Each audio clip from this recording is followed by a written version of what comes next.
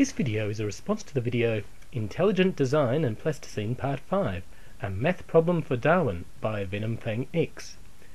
There are a number of other refutations to this video that I have seen, but none contain what I see to be the primary flaw in VenomFangX's argument. I actually found VenomFangX's video interesting because it provided a bit of a conundrum for me. While I immediately saw a number of smaller faults with the video, and could confidently assert, based on what I knew about the way evolution works, that his conclusions were wrong, I still could not see the flaw in the overall logic. It took me about a minute, but I worked it out. Take a look at the video yourself to see if you're smarter than me. For those of you who don't have that much time on your hands, here is a quick summary of the argument provided by VenomFangX. The human body is very complex, with a numerical figure given of 1 to 10 trillion. There would therefore have to be 1 to 10 trillion changes from the time of our last single-cell ancestor, about 2 billion years ago, to us today. This would mean a rate of change of 20 to 2,000 changes a year. If we do not see this rate of change in nature, then we must conclude that evolution is wrong. As we do not see 20 to 2,000 physical changes a year, evolution can't be right. Evolutionists say that evolution takes millions and billions of years. Even if one change took 1 million years, then evolution would need 1,010 trillion years to produce something as complex as a man. VenomFangX specifies that he wants to see physical changes at a rate of 20 to 2,000 a year, as his measurement is based on physical rather than genetic complexity.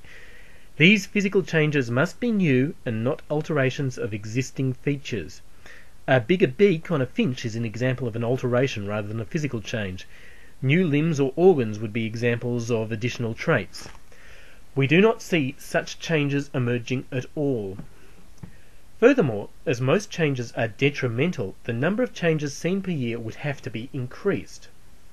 There are a number of minor problems here that I will quickly point out. Firstly, the maths for working out the changes per year is wrong.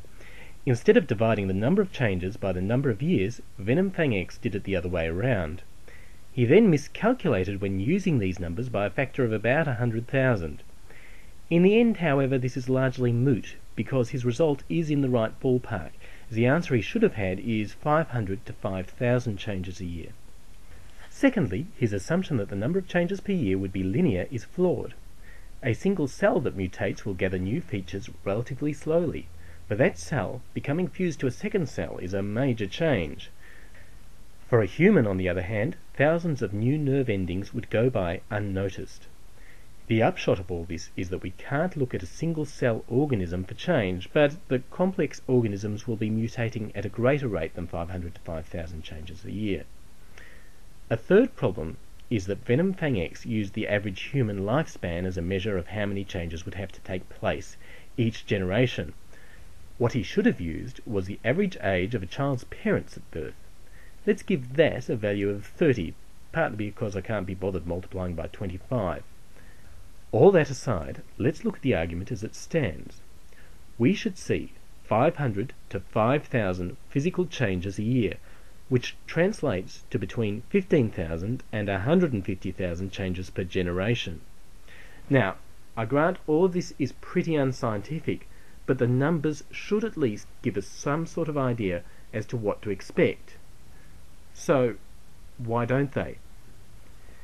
The answer is that in VenomFangX's argument, he has shifted the goalposts massively. The number 10 trillion is close to the number of cells in a human body, which is 50 to 100 trillion.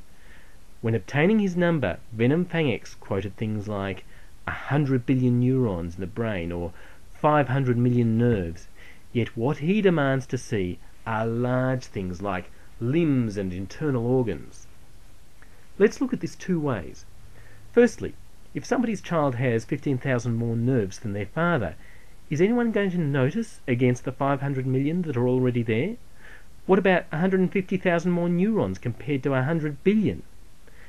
Because each part VenomFangX is talking about is so small, hundreds of thousands of new parts can slip in unnoticed. Another way to look at it is, how often should we see limbs appear? Let's assign the human body a limb complexity value of 4. It's about 2 billion years since our last ancestors were single-cell life forms, so we need a rate of at least one limb every 500 million years. Well, there's no problem for evolution there. Organs would need to appear every 100 million years or so, and new bone every 8 million years or so. As it turns out, we see people with new features such as these cropping up every now and again, but these changes are so rarely beneficial that it can take millions of years for one of these changes to stick. In summary, there are many structural changes that occur from generation to generation, such as changing neural pathways, arrangement of facial hair, and other small things. If you wish to give a number of over a trillion to human complexity, all of these things have to count. If, however, you wish to see big structural changes, the number you adopt needs to be much smaller, and the change can indeed take millions of years